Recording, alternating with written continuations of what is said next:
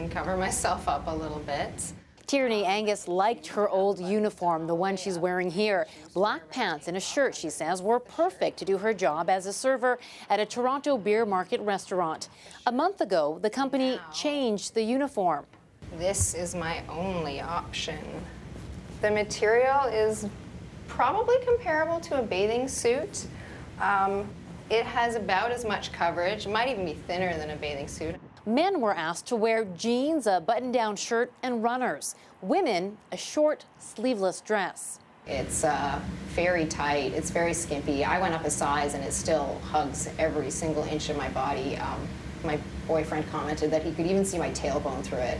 Cara Operations Limited owns Bier Markt and other restaurant chains, including Milestones, Montana's, Harvey's, and more.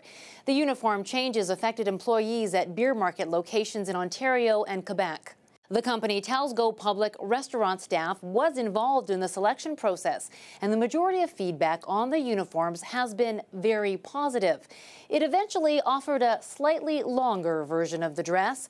Angus says it wasn't enough. One of the girls I work with mentioned that you could see her underwear, you could see everything underneath it. And the suggestion by my general manager was that she wear a thong if she didn't want her underwear to show. After Go Public's inquiries, Cara changed its policy, giving female staff the option of wearing the same uniform as men. Employment lawyer Barbara Green. It's sad that we have to fight this battle in 2015. And perhaps, as you had pointed out earlier, the concern and what we're seeing in the widespread industry is that this issue is not local, it's not specific to the Bier Markt.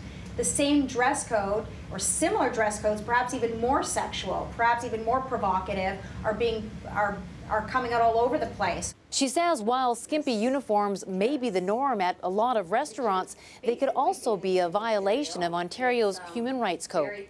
Rosa Marcatelli, CBC News, Calgary. Rosa and the team at Go Public are looking at dress code policies at other restaurants across the country. And oh my goodness, based on your tweets to me and our team this morning, you are into this story and have lots of experiences and observations. So share anything with the team. You can get in touch online at CBCNews.ca/Go Public. And we welcome your tweets as well on this at CBC Morning.